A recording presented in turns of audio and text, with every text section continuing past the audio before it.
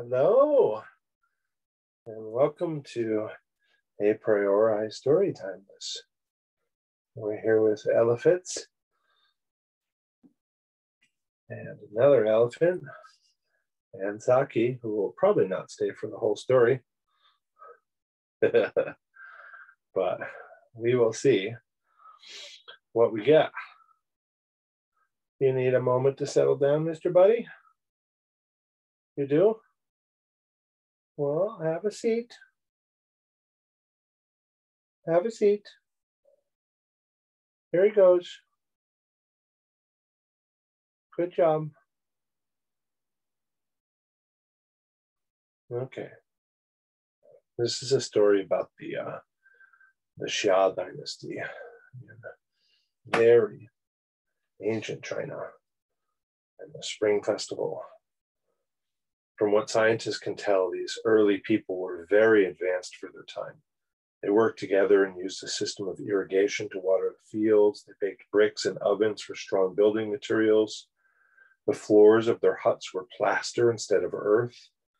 They used a potter's wheel to make vases and pots. They were like black. They were deeply religious. They believed in the gods of nature, like the river god and the rain god and the earth god. They believed in a great many gods, but the most powerful god was the sky god, Tian, the king of all the gods, a god more powerful than any earthbound king. In the Xia times, the peasants celebrated Spring Festival. It was a time to worship the gods of agriculture. They wanted their crops to grow, but they also wanted their families to grow. Several villages would gather for the festival. This is when boys and girls met from other families and one day would become husband and wife.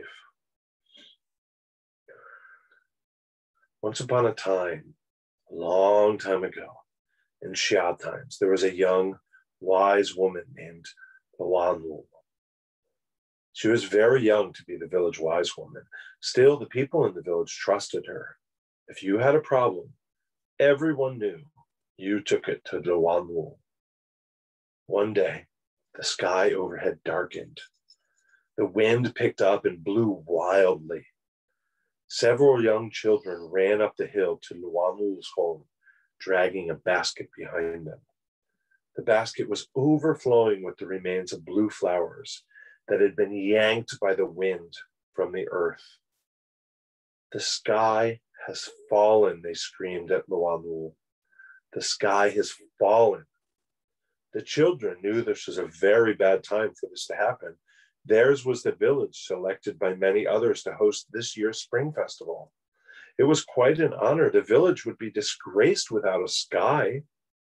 The children were too young to find husbands and wives at the festival, but their older sisters and brothers had been talking of nothing else.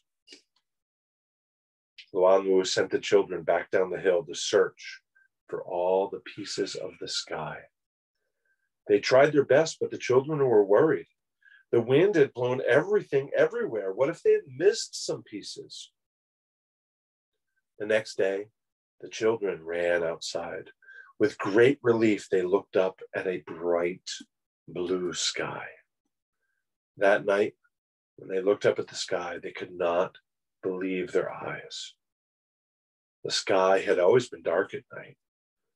Loawnu had patched the sky with bright, twinkling lights just in time for the Spring Festival. Thank you for joining us. Tomorrow, I will have my face in the filming. Thank you, Saki. Thank you, elephants.